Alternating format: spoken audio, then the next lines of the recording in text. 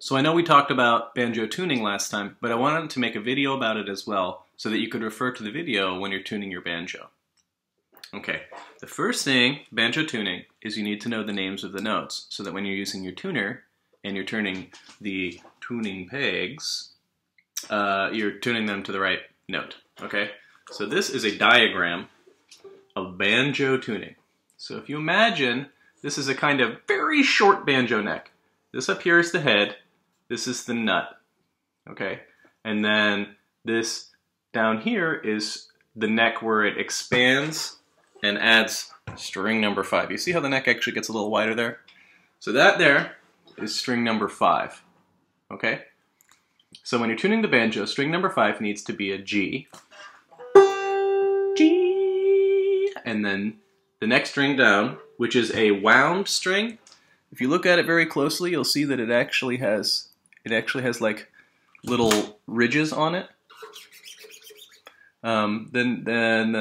That string has it, and sometimes the next string does too. Okay, so the high string is a G, and then the next string is a D, and then moving along, the next thinnest string is another G, G. So this G and the high string are the same note, and then a B, yoink. That's this one here, and then a D again. Banjo tuning. So, let's do it looking at the neck. Okay?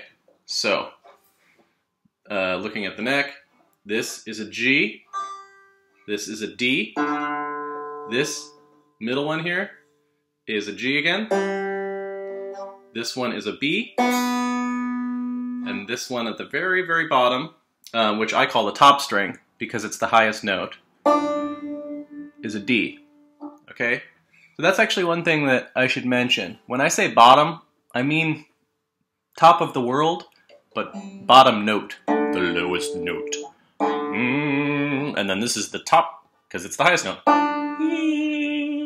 Banjo's a little weird because the very highest note is on the bottom. Okay, so G, D, G, B, D. When you're using your tuner application like this, and you play these notes, it should say G, D, G, B, D. And when it's playing those notes, that little arrow should be pointing right at the D. It can't be pointing anywhere else. It can't be pointing over here at the C sharp or up there at the E or anything like that. It needs to point right at the D, right in the very middle. And if it's off at all, your banjo's going to sound weird. So that's it for tuning. Hopefully that'll help.